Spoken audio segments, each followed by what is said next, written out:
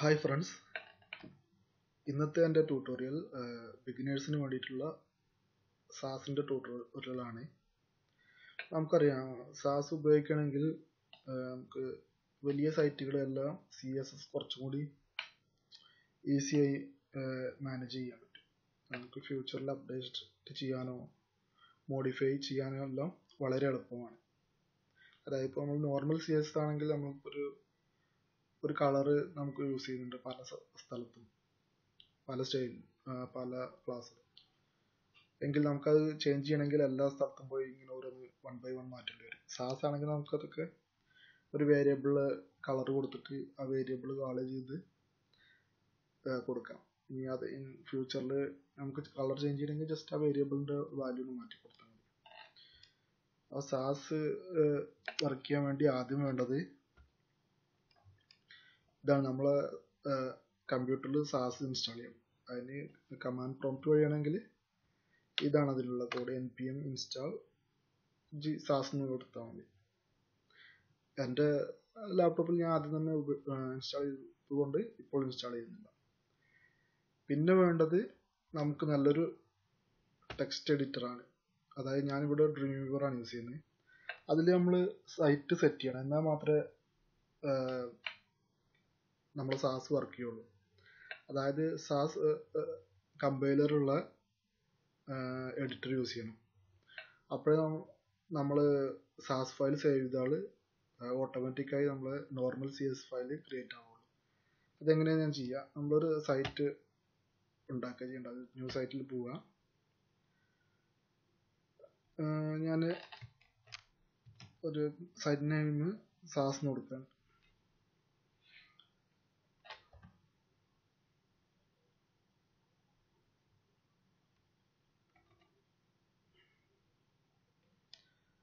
അതുപോലെ അതിൻ്റെ ലൊക്കേഷൻ ഞാൻ www ഒരു ഫോൾഡർ ഉണ്ടാക്കുകയാണ്, സാസ് എന്നുള്ള.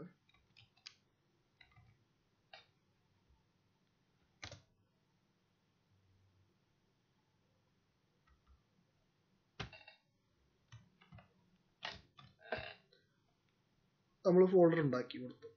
ഞാൻ ഫോൾഡർ സെലക്ട് ചെയ്യാണ്. അപ്പോൾ നമ്മൾ സൈറ്റ് സാസ് കൊടുത്തു, അതിൻ്റെ പാത്ത് ഇങ്ങനെ കൊടുത്തു. പിന്നെ അതിൽ ഡ്രീംവീവറിലെല്ലാം ഓട്ടോമാറ്റിക്കായി സെറ്റിങ്സ് വരും.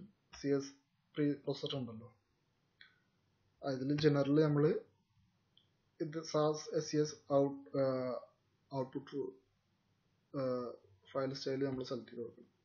അത് നെക്സ്റ്റ് കൊടുത്താൽ മതി. എന്നിട്ട് നമ്മൾ സൈറ്റ് സേവ് ചെയ്യുക. ഓക്കെ, ഇനി നമ്മൾ ആ സൈറ്റിൻ്റെ ഉള്ളിൽ, അതായത് index.html കൊടുക്കുകയാണ്. അത് ഓപ്പൺ ചെയ്യാം. അതുപോലെ സാസിൻ്റെ ഉള്ളൊരു ഫോൾഡർ ക്രിയേറ്റ് ചെയ്യണം, CSS. അതിൽ ആ CS ഫോൾഡറിൻ്റെ ഉള്ളിൽ നമ്മൾ സാസ് ഫയൽ ക്രിയേറ്റ് ചെയ്യണം. ഞാനതിന് style.scss എന്ന് കൊടുത്തിട്ടുണ്ട്. സാസിന് നമ്മൾ ഒരു ഫയൽ ക്രിയേറ്റ് ചെയ്തു. ഓക്കെ, അപ്പോൾ നമ്മൾ ക്രിയേറ്റ് ചെയ്ത് കഴിഞ്ഞപ്പോൾ ഓട്ടോമാറ്റിക്കായിട്ട് അതിൻ്റെ style.css ഫയൽ ക്രിയേറ്റ് ചെയ്തു. നമ്മൾ ഇപ്പോൾ എഡിറ്ററിൽ സാസ് കമ്പൈലർ ഇല്ലെങ്കിൽ അത് ഓട്ടോമാറ്റിക്കായി വരികയില്ല. അപ്പോൾ നമ്മൾ ഡ്രീംവീവർ എല്ലാം ഉപയോഗിക്കുമ്പോൾ അതിൽ സാസ് കമ്പൈലർ ഉണ്ടോ എന്ന് ചെക്ക് ചെയ്ത് നോക്കണം. ഞാനിവിടെ SES ഓപ്പൺ ചെയ്തിട്ടുണ്ട്. അതുപോലെ പിന്നെ നമ്മൾ സ്റ്റൈൽ ഷീറ്റ് ലിങ്ക് ചെയ്യണം.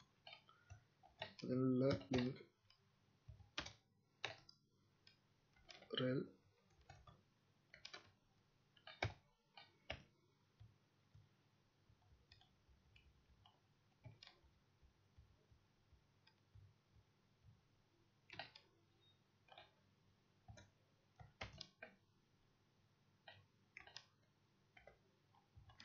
കൊടുത്തു. പിന്നെ href CSSലെ നമ്മൾ നോർമൽ CS ഫയലാണ് ലിങ്ക് ചെയ്യേണ്ടത്, അല്ലാതെ മറ്റേ CSS അല്ല. അത് കൊടുത്ത ബ്രൗസറിന് മനസ്സിലാവില്ല. പിന്നെ ഞാൻ HTML കുറച്ച് നിങ്ങൾക്ക് കാണിച്ചു തരാൻ വേണ്ടിയിട്ട് കുറച്ച് ഡെമി ക്രിയേറ്റ് ചെയ്യാണ്. അതിനുവേണ്ടി ഞാൻ ഇപ്പോൾ ഉണ്ടാക്കിയ ഇത് HTML ഫയൽ ഞാൻ ബ്രൗസറിൽ ഓപ്പൺ ചെയ്യാം. അപ്പോൾ അത് ഒന്നുമില്ല, ബ്ലാങ്ക് കണ്ടന്റാണ്. ഞാനൊരു ഡിവിഷൻ തുടങ്ങി, അതിന് ക്ലാസ് ഹെഡർ കൊടുത്തു.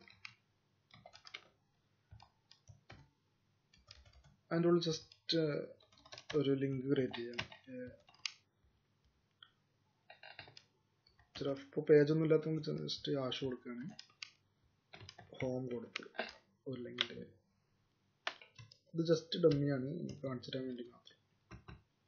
അതുപോലെ ഒരു എബോട്ട്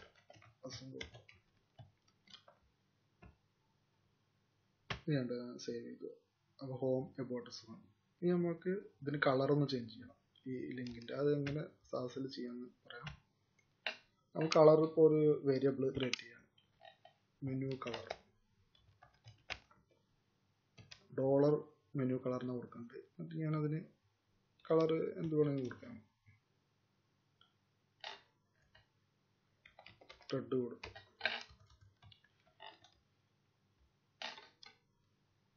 അപ്പോൾ അതിന് നമുക്ക് എക്ക് കൊടുക്കണം ആ കളർ. HRFലുള്ള A colour. ഇനി നമുക്ക് ആ വേരിയബിൾ അവിടെ കാൾ ചെയ്താൽ മതി, മെനു കളറിനുള്ള.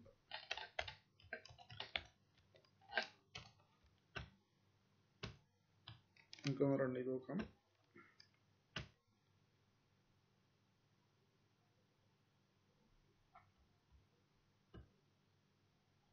സോറി, ഇവിടെ ഈക്വൽ ടു അല്ല, കോളമാണ് കൊടുക്കേണ്ടത്.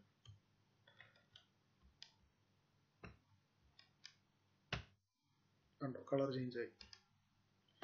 ഇങ്ങനെ നമുക്ക് വേരിയബിളിൽ ഓരോ വാല്യൂ സ്റ്റോർ ചെയ്തിട്ട് നമുക്കത് ആവശ്യമുള്ള സ്ഥലത്ത് കൊടുക്കാം. അപ്പോൾ എല്ലായിടത്തും മാറ്റുന്നതിന് പകരം ആ വേരിയബിളിൽ മാത്രം മാറ്റി.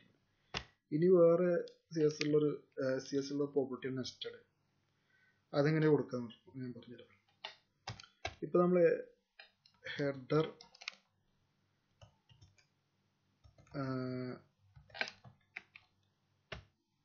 ഹെഡറിൻ്റെ ഉള്ളിൽ എ ഉണ്ട്, എ ടാഗ്. നമുക്കതിൻ്റെ ഇപ്പോൾ അതിന് അണ്ടർലൈൻ ഉണ്ടല്ലോ, അതൊന്ന് മാറ്റി കൊടുക്കാം. നമ്മൾ ഹെഡർ നെസ്റ്റഡ് ആയിട്ട് കൊടുക്കുകയാണ്. അപ്പോൾ ഹെഡറിൻ്റെ ഉള്ളിൽ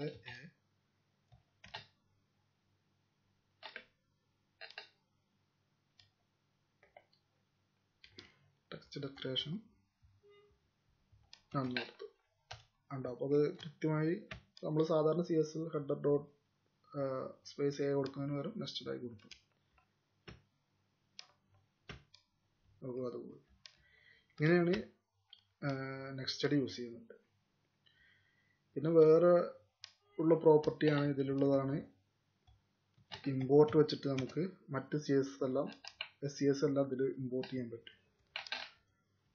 അപ്പോൾ ഇത്രയാണ് ഇതിൻ്റെ സാസിൻ്റെ ബേസിക് കാര്യങ്ങൾ. ആ കൂട്ടുകാരെ എന്തെങ്കിലും സംശയം ഉണ്ടെങ്കിൽ ഇതിൽ കമൻറ്റ് ബോക്സിൽ ചോദിച്ചോളൂ. പിന്നെ എൻ്റെ വീഡിയോ ഇഷ്ടപ്പെട്ടെങ്കിൽ എൻ്റെ ചാനൽ സബ്സ്ക്രൈബ് ചെയ്യാൻ മറക്കരുത്.